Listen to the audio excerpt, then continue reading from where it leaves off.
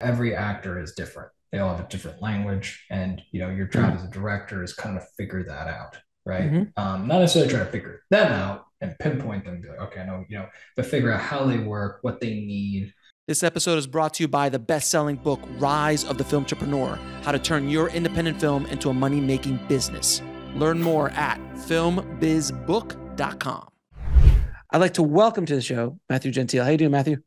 I'm great. How are you? I'm doing good, man. Thank you so much for coming on the show, man. You wrote me an impassioned email to come on the show and tell everybody first of all how you found me and what the show has done for you, because I always love kind of sharing those stories with the audience.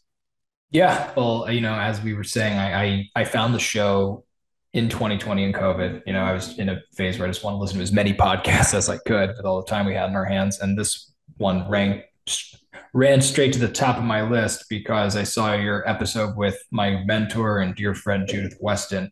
And I thought you just did an incredible job interviewing her about her process, and how she works with directors and actors. And, Judith is such an important person to She's me. And wonderful. so many filmmakers have benefited from her wisdom. I just had a consultation with her recently for my next film. And, she of course just blew my mind and pushed me, and she's such a deep thinker about Mm-hmm. film. And I thought your interview did a really great job getting to the heart of it. And I've seen filmmaker friends of mine, film school alums like Chloe Okuno and Max Barbecue, who I went to AFI film school with. I've seen them do great interviews with you promoting your film, and I promoting their films. And I just think what you really specialize in is getting to the core of, indie films, how we make them, how do we get them out there. But like you said, you cut through the delusions about the film industry. And I think they're just real conversations with filmmakers. I feel like when I listen to your podcast, I'm like having coffee with the person you're interviewing. I appreciate Yeah, that. I'm a fan, and as I'm doing the press rounds for this movie, I thought, oh, I got to get on that one. I have a few on my list, and I'm like, I want to get on that one. I want to get on that one. So I'm glad you were so receptive and had me on. Yeah. I appreciate it, man. I appreciate it. I try to we try to break through the delusion of most filmmakers, because most Right. filmmakers are delusional. I was. I'm sure Hey, you me were. too. I'm sure there has to be a sense of delusion for us I to think even I still attempt am. this. I think I Well, still am. look, to get into the business, you have to be delusional. To stay in the business, you gotta have to be kind of delusional. There is this level of delusion Yeah, for us to even do or try to do what we're doing, because it's of insane. course. It It's is. insane to get a movie off the ground, shot, filmed, and then when you're exhausted, then you got to find distribution, and then hopefully you'll get a check, and hopefully someone will give you another job again. It's just this.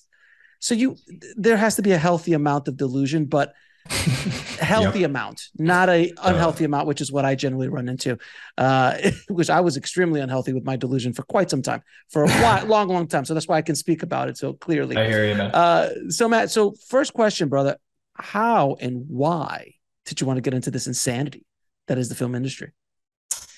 Well, the story I typically tell is when I was 12 years old, my father showed me Dog Day Afternoon. Oh, And geez, 12 years old. yeah, It was the 80s. It was the 80s, kids. It was 80s or 90s. How old? You look young, sir. How old are you? it was early 2000. I'm 32.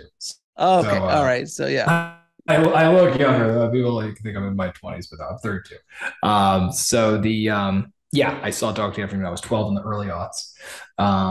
And it was a film that just completely blew my mind. To the point where my father showed it to me, I kind of said to him, "Hey, I want that. You give me more of that." And that led to Godfather and Pulp Fiction Okay. and all the films I grew up loving. Um, but so that movie really spoke to me. It was set in Brooklyn, where I grew up. I'm from Brooklyn, New York.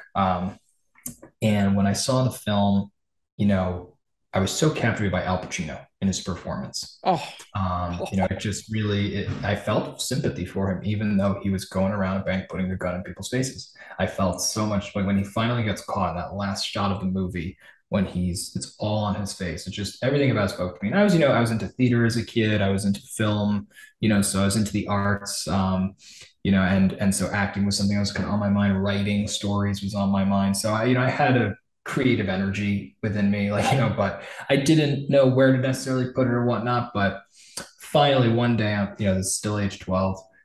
my mom and I grew up in New York City. We're walking down the street, and they used to sell at these on the streets. I don't know where you're from, but New in New York York. City, you're from New York also, yeah. So they used to sell these on these street stands. They would have scripts like that were printed with like the Oh, covers on this them. when I went back in the early 2000s, I saw that in front of like NYU and those, like they have like Yeah, Fight Club and Pulp exactly. Fiction, like the And bootleg scripts basically. exactly, like they printed off like Drew's scriptorama and like put Scripts a put a cover with the like. Yes, yeah, I'm not that colored, a colored one. Sometimes they exactly. put the poster like, but it was black and white version of the Right. Or poster. like, yeah, or some generic still from the film. Like I think Dog Day Afternoon, it was the picture of like him holding the woman holding Sylvia outside the bank. So I saw this script on the street stand. I was like, oh, they had all these scripts. And I saw Dog Day Afternoon. I was eyeing it. And my mom sees that. And so she bought me the screenplay for $10 as a Hanukkah present.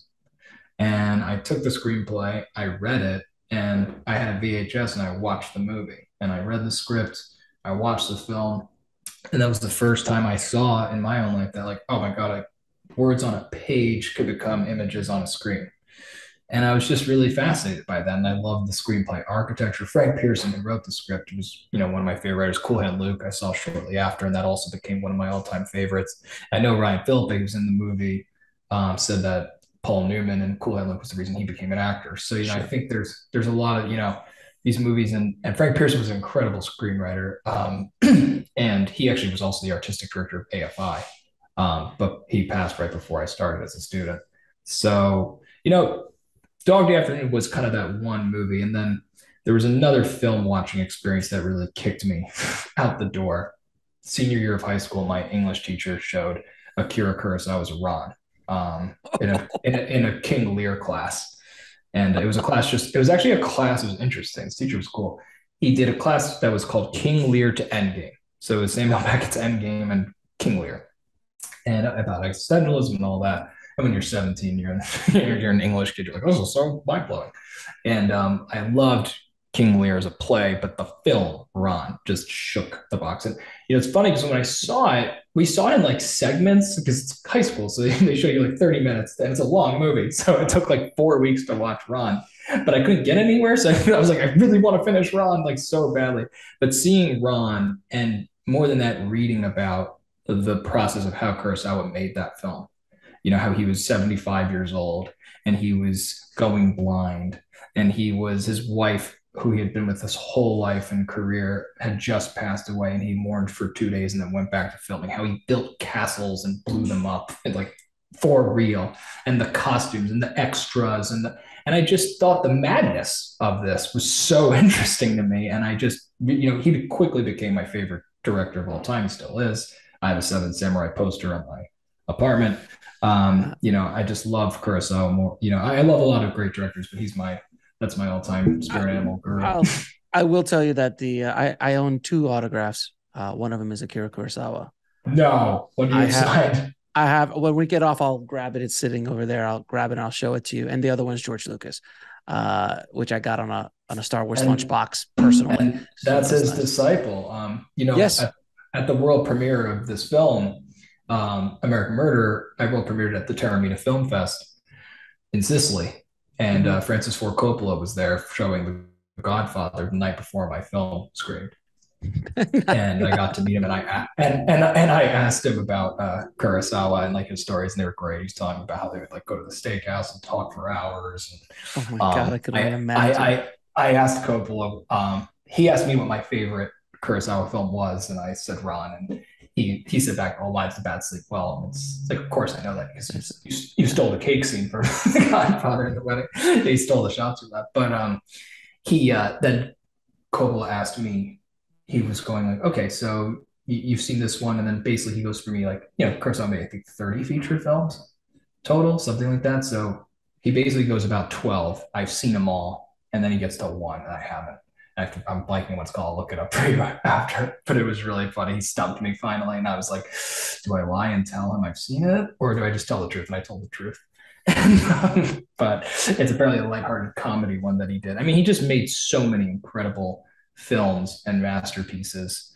And I think Coppola's famous quote was like, most filmmakers make one or two masterpieces. Kurosawa only made eight to 10. Like it's, and he made them across such and I know a lot of filmmakers have cited him, like Lawrence Kasdan said, compares him to Shakespeare or the Beatles, and yeah, he's just an incredible. Yeah, it's like him and Kubrick for me. It's Kurosawa and Kubrick.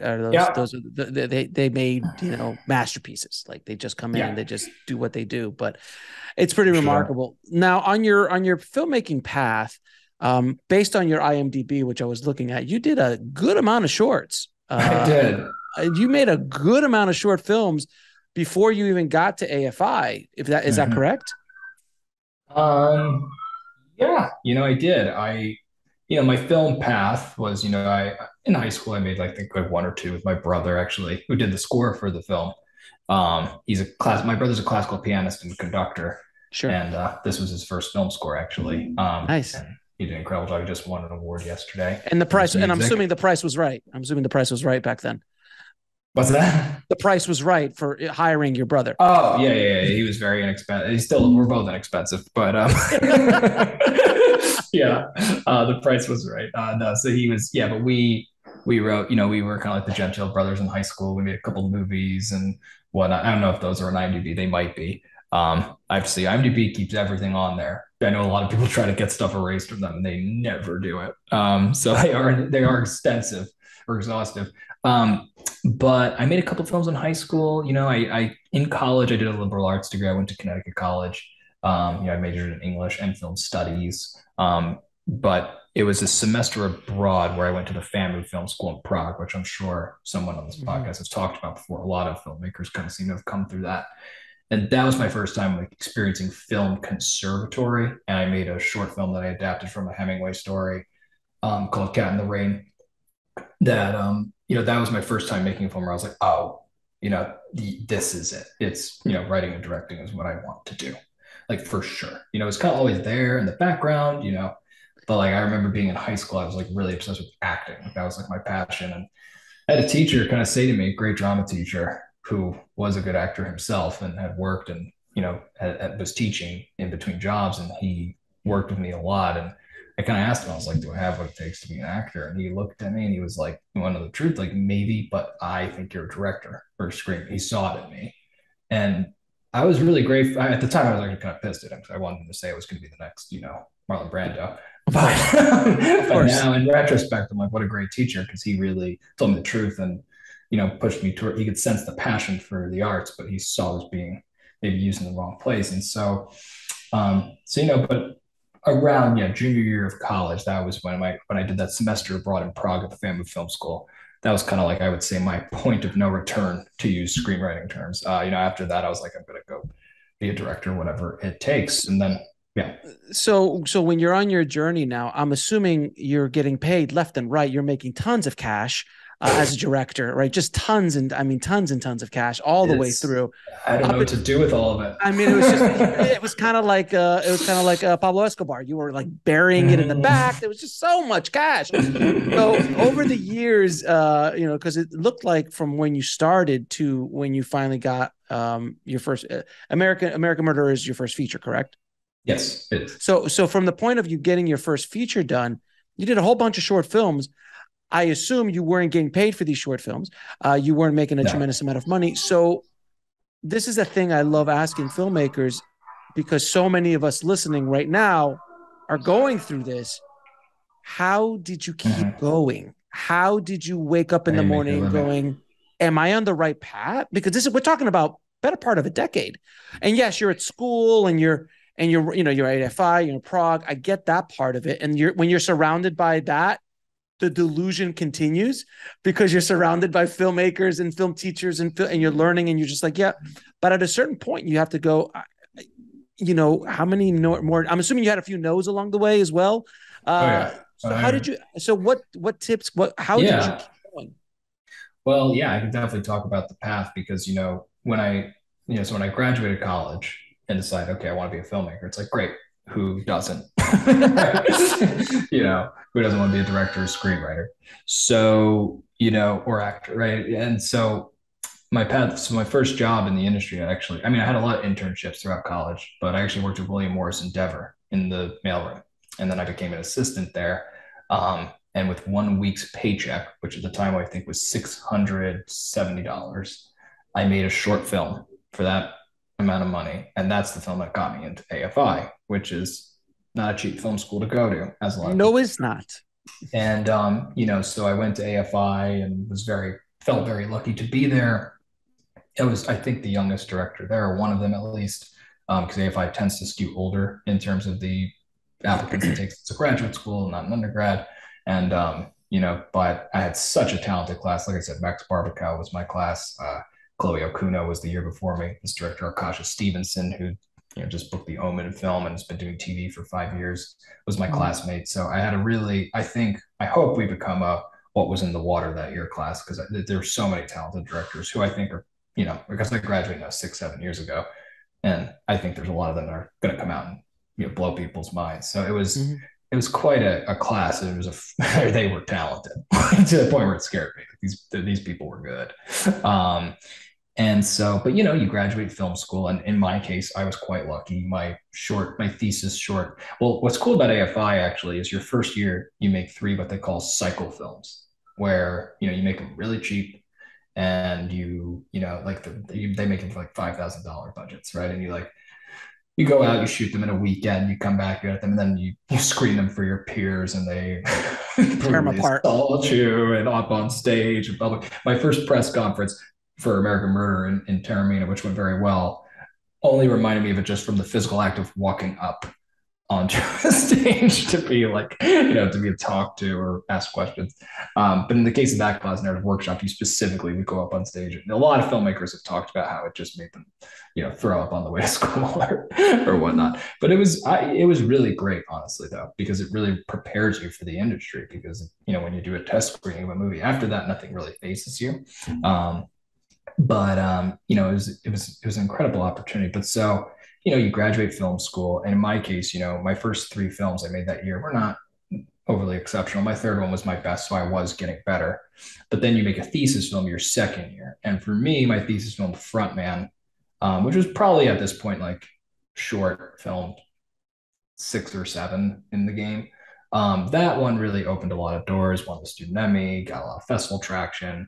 And I had the opportunity, actually, I was paid to do one short, but very little money by AFI to come back and direct Lawman, because the director of the year below me had dropped out and left the team. And so they needed a director. So they paid me like a TA salary.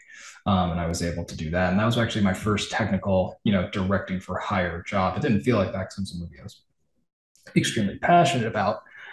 But that, was the first time I think I got paid to direct. And, when I graduated film school, I kind of was in a bit of an awkward place. So I was like, do I, because I was an assistant before, I was like, well, do I go try to be an assistant to a director again? And I had some kind of almost there. And I think that's a totally valid path that I know a lot of people have done. But what I was sensing was I kind of needed to embrace the indie film hustle and the entrepreneurial way of, support myself, get through this work, but don't work for someone, like an A-list director, because you're going to be working for them 17 hours a day. You'll have no time to work on your own stuff. And because I was having traction with my films, I was like, I need to work towards getting my first feature made. And so, I did, when I graduated, I did all kinds of gigs, from, I did reality TV under a fake name. I did these awful cooking shows. I did Alum Smithy, something like that. Yeah, I think it was Sean something.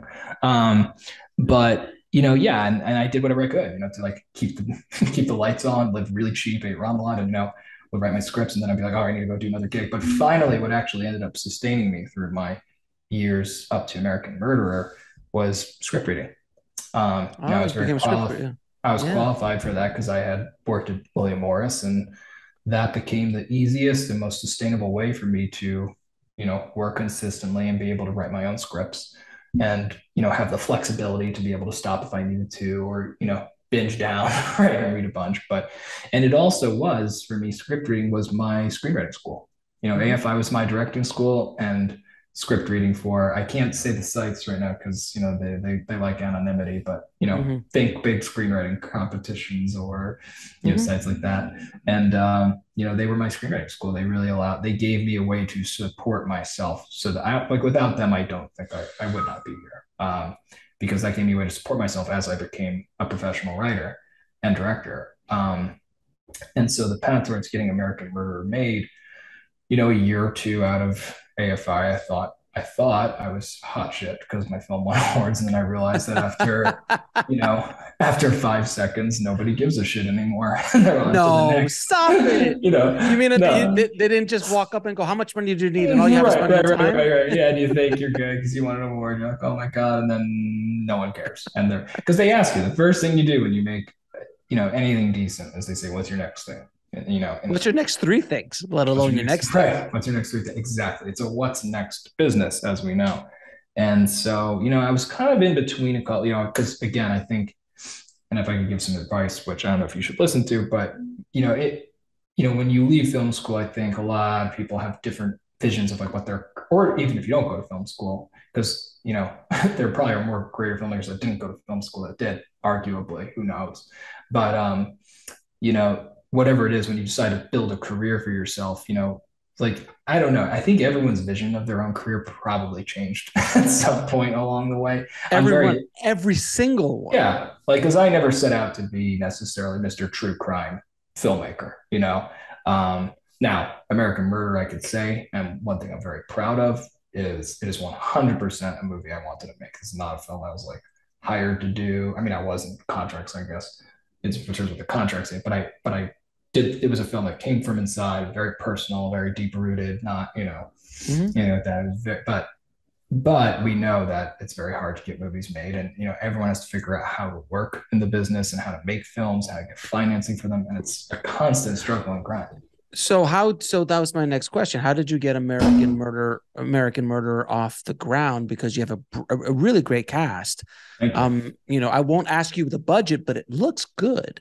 It doesn't Thank look you. like you made it for 5 grand. It was So not made for 5 grand. it was all made for 5 grand. We sold it for 50, and I'm done. Exactly. And I'm out. Highest And I'm sale out. you've never heard of. Exactly, the highest sale ever for a $5,000 movie that you've never heard about. I saw, yeah, I signed non-disclosures. I can't even talk about it. But how did you get this? I know you did a short film version of it, Yeah. and that I'm assuming because that's a myth as well that so many filmmakers are like, I'm going to make a short film version of the script, and hopefully that's going to get me to the feature.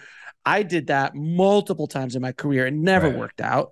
Uh, Interesting. but it does work for some people. But I've heard, and most of the times it doesn't work because it's just so damn hard. So how did you get this thing off the ground? How did you get your cast to agree to Yeah. work with a quote unquote first time director? Totally. All that kind of stuff. Yeah. No, that's a great question. And so basically, going back, I was 2017 or 2018. I'm thinking, what is my first feature? What will it be? And there were a couple, like I was thinking maybe go, try to make something like, I was very inspired by the Duplass brothers, who's, I like their films by sensibility, as you could probably tell from the trailer, there's absolutely nothing like that at all.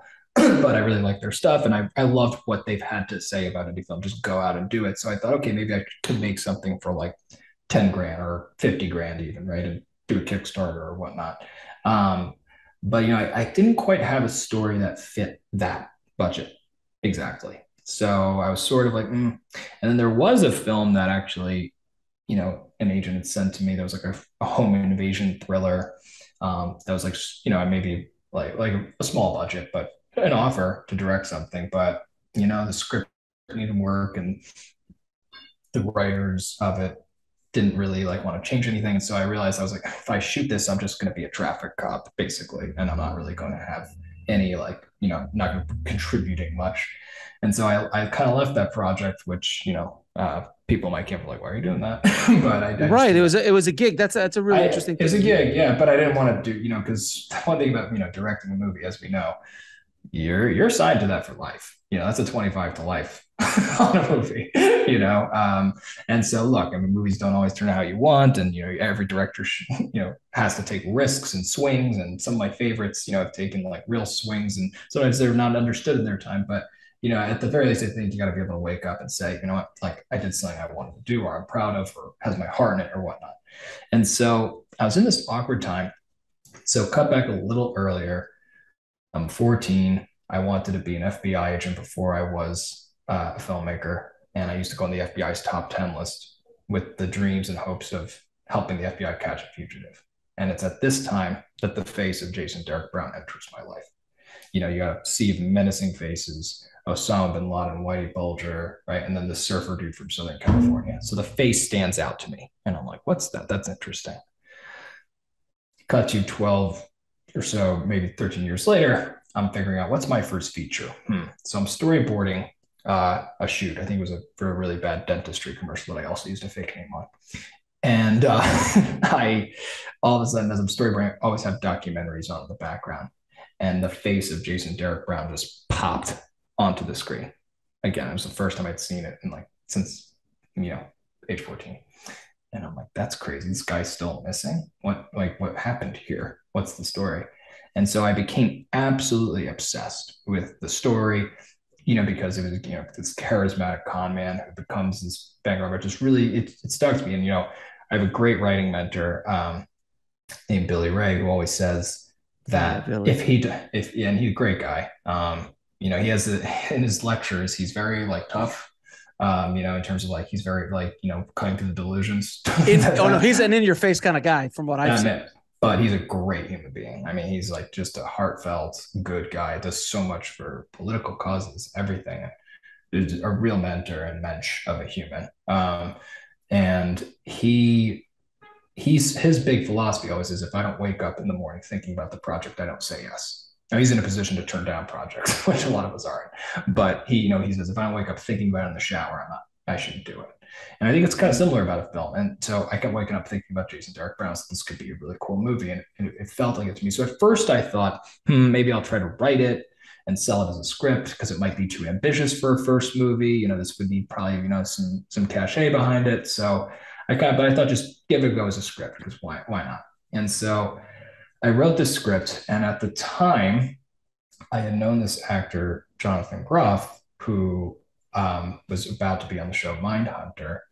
And I knew him because, and I knew him because I used to tape his auditions in the William Morris mailroom. And so after my short did decently for me, I got in touch with him through his agents, I think. And I said to him, hey, would you like to be in this? I'm writing a script for you. And he was like, oh, that sounds, and he pitched it to him. He said, that sounds cool. Well, send it to me and, we'll see. And so he read it a few months later. He really liked it. And, but I don't think his agents did. And he wanted to do it though. And so we kind of were like, I was like, great. So I have this guy, and he's got a show that's about to come out with David Fincher. That's pretty cool. And so I was kicking the thing around. It was hard to get people to read it. So to go to the proof of concept story, I go into a company one day, and I pitched the script, and, I pitched that Jonathan, wants to do it. And they're like, they seem to have 5 out of 10 interested. So not great. And so I'm leaving, and this guy kind of pulls me aside and he goes, you need to do a proof of concept of this script. And I kind of like looked at him and I was like, oh yeah, like another short, great. That's the last thing I want to do right now. I've done at this point maybe 8, right? I'm like, how many more shorts can I do? What am I going to need? What do I need to prove? And the guy said a very smart line, which said, you've proven you can direct with those shorts, but you have not proven you can direct this. And I was like, damn, that's pretty smart. So he gave me kind of a different instruction though. This guy really kind of he was like, but don't try to make a short work as a short, right? Because like what makes a great short film, and I honestly, even though some of my shorts did win awards, I would say I never made a great short film personally. I made some very well made ones, possibly in areas for the time of being a student.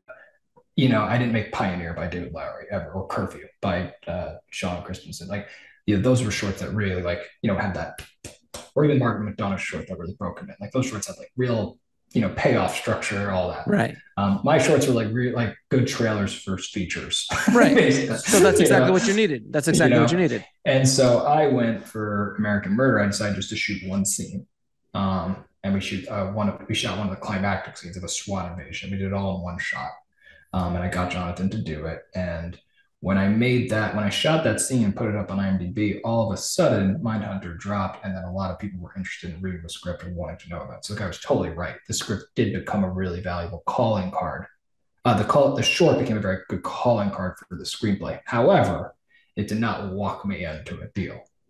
So I would say that I think what you were saying earlier is accurate in that it can help you get a step ahead, but it's not necessarily going to secure a thing, because what Right. happened was then people were reading the script. By that point, it had gotten a lot better. So people were interested, but some were interested in me not doing it because it was like ambitious and like, we'll take the script and run with it. Thank you. But I wasn't interested in that.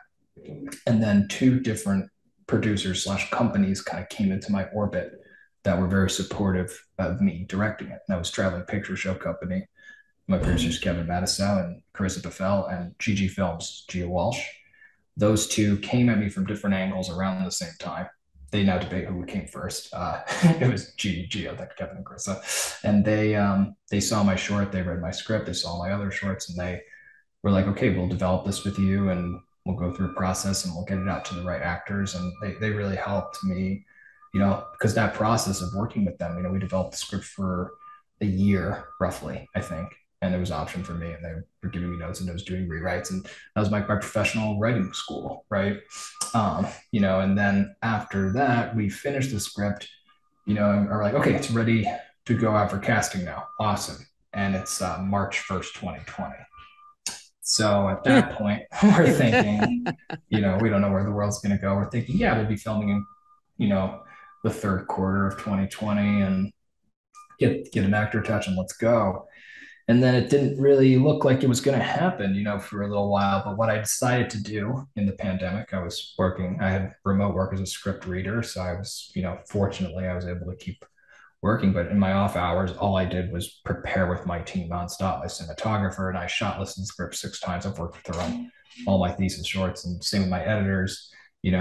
One of them was doing pre-visualization with me on all the set pieces. So we were like, let's Hitchcock this thing. Let's map out every shot and be ready to go for tomorrow. And it was nice because it helped keep people's morale up in a time when it was not great. And then, we were getting, in terms of, the big thing about getting this movie made specifically, because it's really all about the character of Jason Derek Brown, was getting the right actor. And by this point, Jonathan was no longer available. He was shooting The Matrix and millions of other things because Mindhunter blew him up into exponential proportions.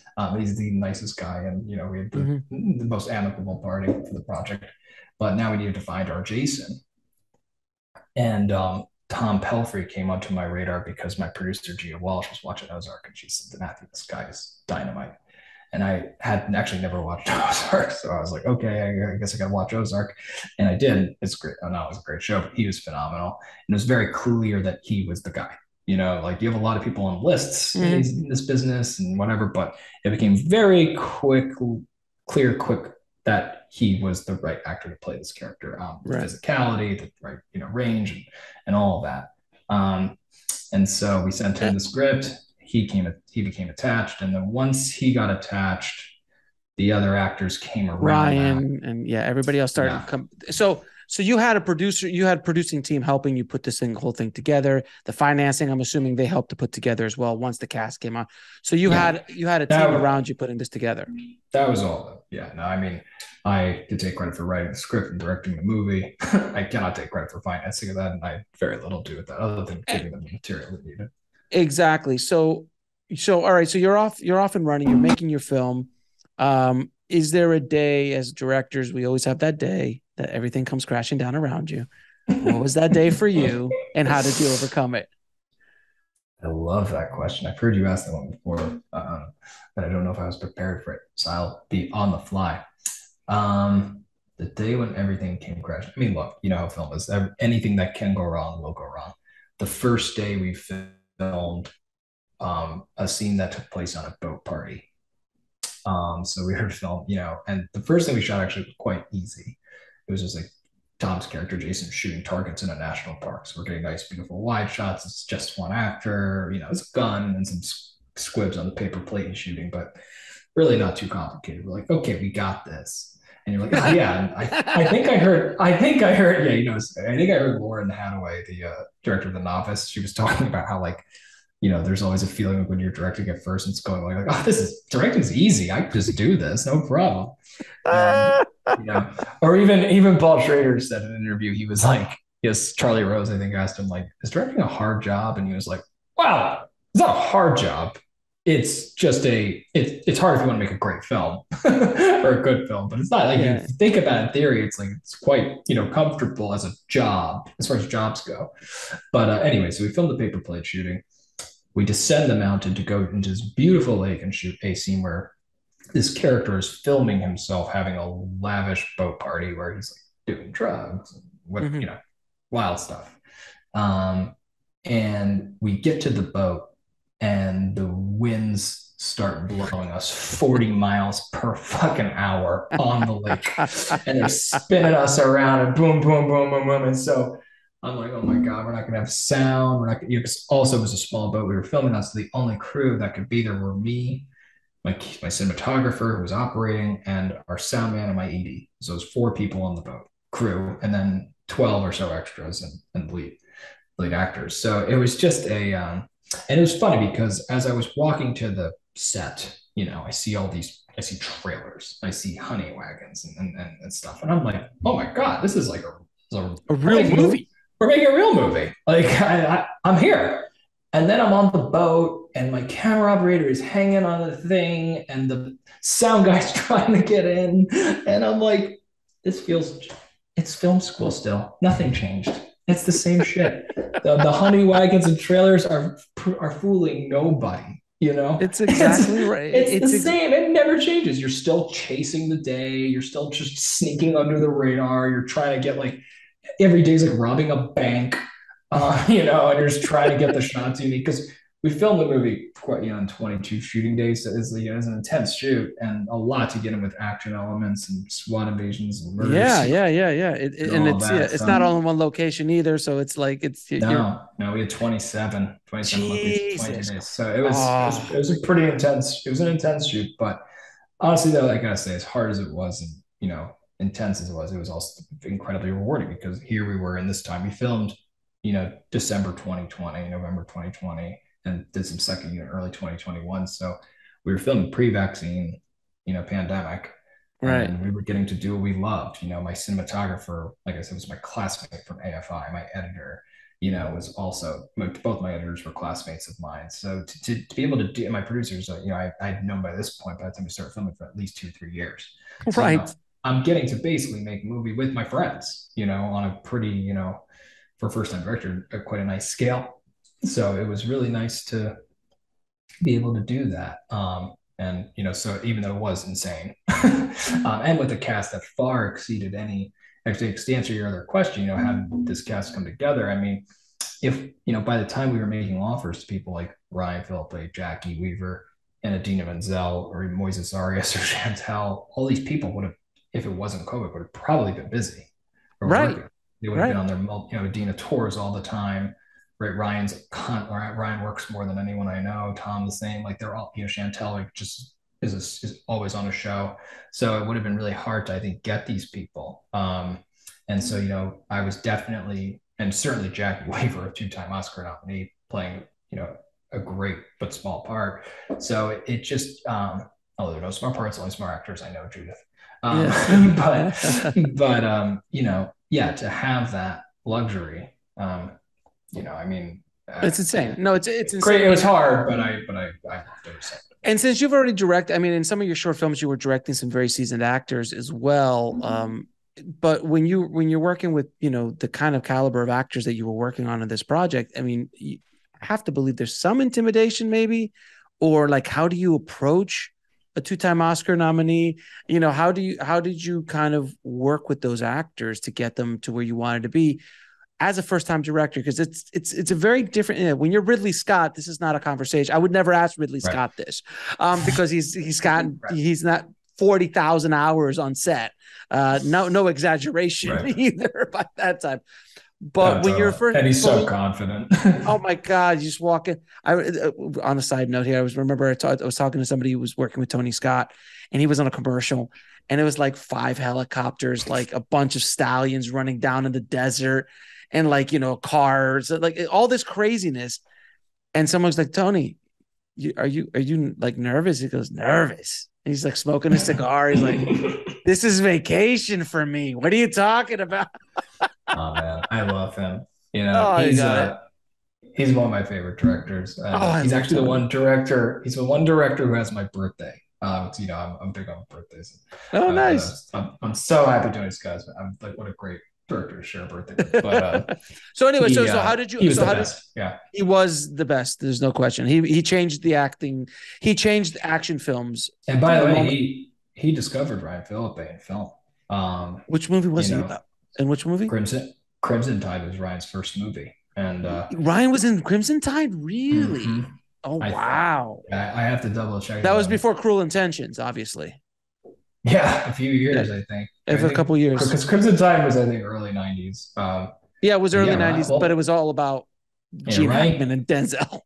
Yeah, and he was on TV first, Ryan. He has a very interesting story about how he broke it, but I'll let him tell. But Tony Scott, I know, was like a mentor to him, and he just did an interview. I only learned this recently because I know him. I have to next time I see him, I will ask him more about it. But he said, he like lived in Tony Scott's guest house, and he was like the kindest guy and a mentor. Yeah, so very, very cool. So, how did you approach working with these actors?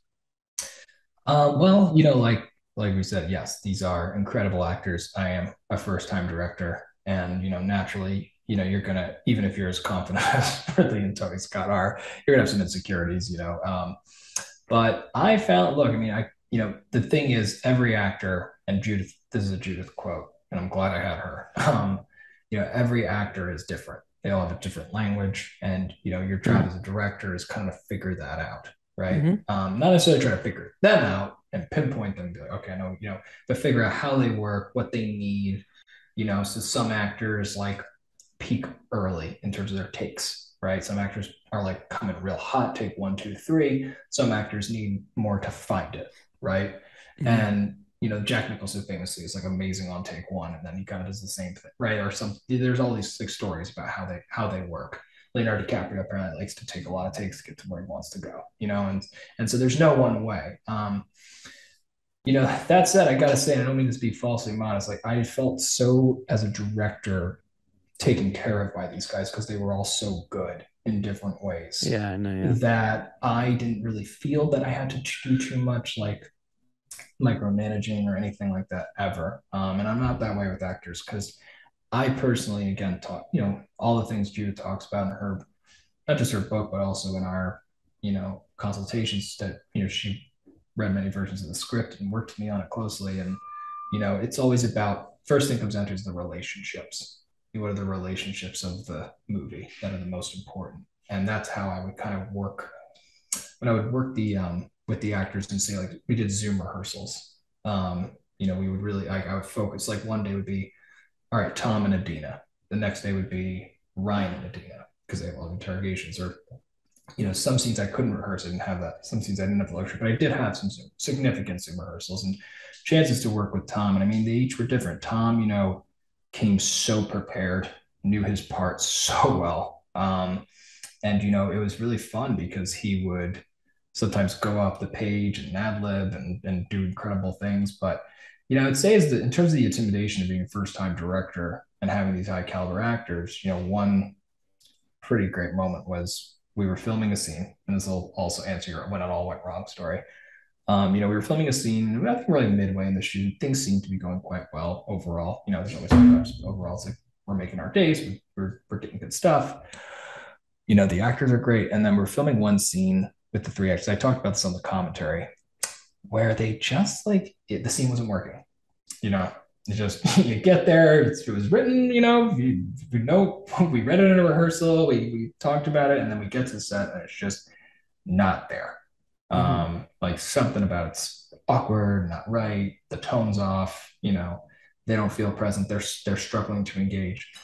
So I couldn't really tell what was going on, but I took the three actors aside and I said, and these were all great actors, and I said, listen, something's wrong on the page. I failed you. I don't know what. I didn't get it right. I'm sorry. I wrote so many drafts of the script, but this scene seems to have stumped me and us. So can you help me? Like figure out what's up here and how can we make this work? Like what can I do? I can rewrite lines for you right now. Like what do we need? And the actors all looked at me and some of them were new that day too. And I think it helped them really lower their guard. Like, okay, this guy's gonna work with me. And we figured it out and the scene plays beautifully, you know. And so I had moments like that, where it just was like sometimes just being like I had everything in this movie in my mind, like so prepared. Right. Yeah. Storyboarded the whole thing, rehearsals, The COVID prep. It's the COVID. It's called the scene, COVID prep. scene, Yeah. the COVID, scene breakdowns of every scene, costumes, wardrobe, every little thing Yeah. I could think of, I did. And then, you get there and things change. But, I think something Jacki Weaver said to me, because every actor I worked with, I made a point to ask them either whether it was in the rehearsal or the phone call before, they come to set. Because I do think it's important to try to meet actors before they show up in some way. Sometimes it's not possible to meet them in person for a coffee, but if you can do that, I think that's the best. But I called up, I remember talking to Jack, and I would always ask him, how do you like to work? That was only my number one question. If I didn't get anything in, get that one, right? How do you like to work? What can I, and then I would also ask them, because a lot of these people, Tom is coming from David Fincher, right? Ryan has worked with Robert Altman and Clint Eastwood and has stories about them, Shantel, some of the best TV directors, Jackie, David O. Russell, and the heaviest of heavy hitters, right? So, I would ask them, like, in your experience, what do the best directors do? And something they all basically actually said the same thing, which was the best directors are prepared, organized, but flexible. That was the recurring answer. So they would always have a plan, they would have their shit together more or less, but they were also flexible for changes. Because I think that's like sometimes people are just, and especially writer directors like I know you are, we get we can be very protective of our work, So I think having that flexibility to let people's ideas come in, but also there's a danger of being too flexible, right? No, you gotta guide them in. Yeah, What do you think? And then you're not really making a movie anymore. Yeah, you're just like shooting stuff. Let's do that. Let's do that. Why not? Let's just try it. And then you're like, we've only done a quarter of a page. Exactly. Third of a page all day. Sorry, we didn't make our day. There's one scene in the movie, that I always love asking directors is because this is a very awkward scenario for directors, is the love scenes. Man, how the hell did you shoot some of these love scenes in the movie? They're intense. And also, I mean, it's not sexy. It's not a sexy thing. It's awkward for the talent. It's awkward for you. Like anytime I've ever had to do something like that, it's just like how, and I was doing it coming up in the 90s and the early 2000s where, there wasn't an intimacy, agent on, I forgot what it is, an intimacy person on set to kind of guide you through the process. How do you approach that scene, and how do you make the actors feel comfortable, and do you clear the set? How do you work that? Absolutely. And I was not scared of the action, but I was a little scared of that. Right. Because it's rough. Like, it's a rough, it's like it's shooting, right. it's definitely, I mean, look, I think number one, you have to have an intimacy coordinator. There's really no way around that. And of course, like, why wouldn't you? Right. So we had an intimacy coordinator. We, did clear the set as much as we could for, other than the person operating the camera or whatnot. But everyone who did not need to be there would be out in a way. And it's about making the actors as comfortable as possible. It's hard to. What I made sure to do when I shot those scenes was to be very clear about what I wanted and needed, and to not, as much as I love him, be David Fincher on that day. Do 100, like get what you need. And, one more time. One more time. Yeah, what you need and get out, and try to make you be sensitive to that, because like, acting is very hard. I think I once said to. And none of my actors were difficult, and that is the truth. Like, I hate to sound so boring, but really none of them were. And there was one time when I know one of them was like, I'm sorry if I'm like, this is hard for me. I'm figuring this out. And I was like, listen, my job is hard as director. And I'm not gonna say it's not, but I don't have to be up in front of that camera and I don't gotta get vulnerable in front of that. Right. I can hide behind a camera. I can hide behind my script pages. You can't. You gotta be vulnerable and truthful. And to get yourself to that place is very hard. And an intimacy scene really is no different. It's just it happens to be a physical component. So it's just, yeah, it's important, I think, to be sensitive to people and making sure they have what they need and hiring the right people to do the job.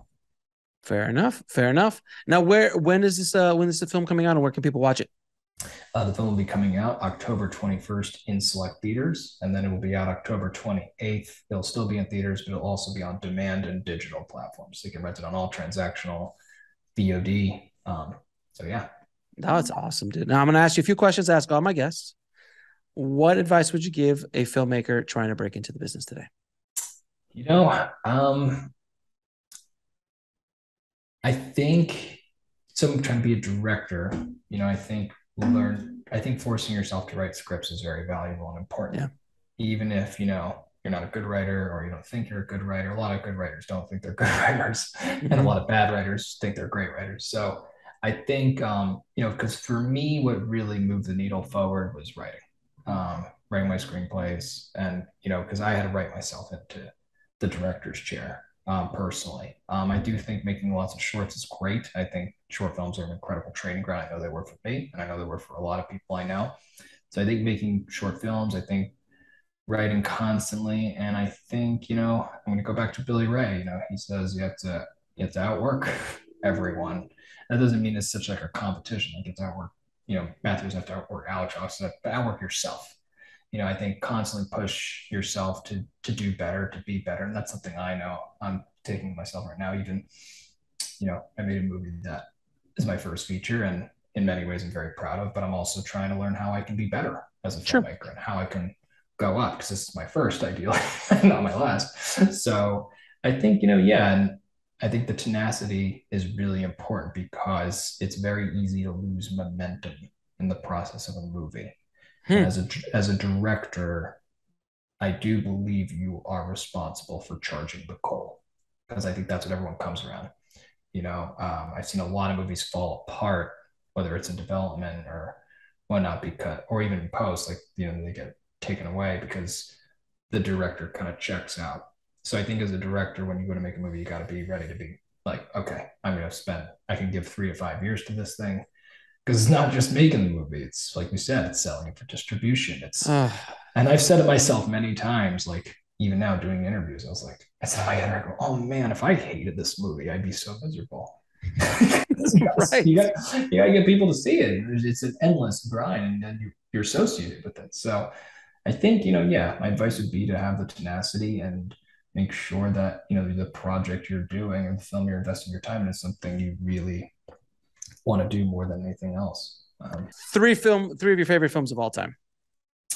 So my first favorite film is Lawrence of Arabia.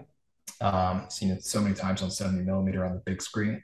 Ron, 1985 Kurosawa, total masterpiece that just blows my mind every time. And the third one I will go with for this one is, I'll say, The Godfather, and be boring. But, upon my meeting Coppola and all of that, I just, I've seen that movie now 3 times this year, and it just continues to hold up. And did you see The Offer? I have not. I heard it's great. I loved it. If you're a filmmaker, you're gonna love The Offer. It's just that's what they're saying, yeah. Because it got kind of, the critics weren't loving it. They don't get it. But people are loving it. I've had like 10 people say you gotta see The Offer. I mean, if you're a filmmaker, you've got to watch. There's very few quality projects out there about filmmaking, and that's just, you're sitting there going, what happened here? It's like, it's crazy. Okay, and we'll go back to that. I think I found it. All right. Go for it. The lesson that's taken me the longest to learn, I think, is to never say never. I think that's something I continue to learn. Like, I get to a phase of film where, like, I'm never going to work with that person again, or I'm never going to make that mistake again, or I'm never going to, do this kind of movie, that kind of movie. And I think that while it's great to have a clear vision of what you want in your career, I think being open to possibilities and, not trying to control everything. Because as directors, we love control. Yep. We love that. And I think learning the biggest lesson then might be learning that actually you're not in control of Oh, the film oh, at it's all. no. As a You know, director, you're just trying to scrape some shots together for the day. You have no control over weather. You have no control over locations. You have no nothing. control over an actor not being able to get there or being difficult, or a crew member who thinks he knows better than you or she knows better than you and giving you hassles and politics and fight. When you start listing the stuff, a director truly just like wakes up and goes, well, I hope something's going to happen today. Right. Right. I hope. I mean, Yeah. is the camera working? Step one, good. Everyone Yeah. here? Step two, good. Oh, where's food? Is there no food? Okay, no food, no lunch, everybody. Okay, so now we got to figure that out. Like, it's just very little you can control. But when you're there, you're just, it's a carnival, man. We're carnies. It's a Always. carnival. But it's this insanity that, as I call it, the beautiful sickness, that once you get bitten, it's with you and you can't get rid of Oh it yeah. ever, ever, ever, ever. And it makes you do insane things. Oh yeah. Yeah, oh yeah. Oh yeah. It does. No delusions about that, man. Yeah. It's no, but it's a play. I mean, to be able to direct and write and like in some regards, I don't think doing a movie at 100 million is very different from doing a movie at 5,000. Like it's all there, there, of course there Dude, are differences, but it is at the end of the day, it's storytelling and it's narrative and it's art and, finding a way to make things work. You look at the biggest directors talking, like I love listening to interviews with Scorsese. And he's still talking like he just started. He's yeah, like yeah, he's like figuring it out. Or Spielberg too, the same thing. He's like, I wake up and I have no idea what I'm doing, or I want to call in sick, right? It's So I think, yeah, I think being able to embrace that being out of control is something that I, I'm going to have to keep learning. And I'm sure all you and our listener and your listeners are yeah. too.